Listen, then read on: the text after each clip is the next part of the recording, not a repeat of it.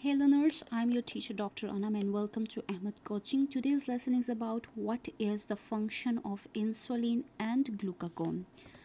To understand the function of insulin and glucagon, I'm going to use this diagram. First of all, insulin and glucagon, they both are produced by the pancreas. The pancreas is going to produce insulin hormone, and this insulin hormone is going to stimulate glucose uptake from the food, and this insulin it will produce when high glucose level is present in the blood.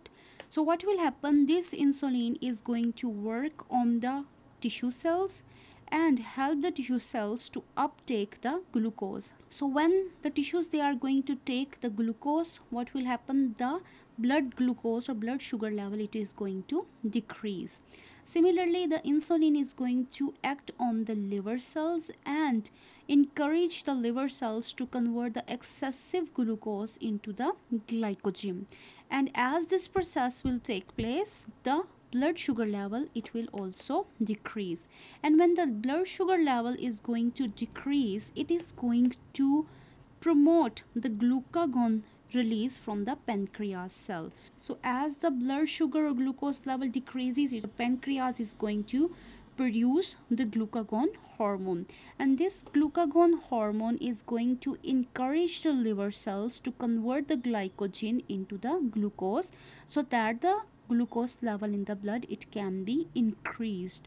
So what will happen, the blood glucose level is going to rise inside the blood, and as the blood glucose level is going to rise in the blood, the insulin is going to be released. So in this way the whole cycle is going to be repeated again and again.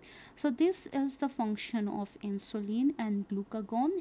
In short or in summary, the insulin is going to convert the excessive glucose into the glycogen, or going to help the cells to take the glucose and use it for the energy, while the glucagon is going to work in the opposite direction of the insulin, and it will convert the glycogen or break down the glycogen into the glucose to increase the blood sugar level.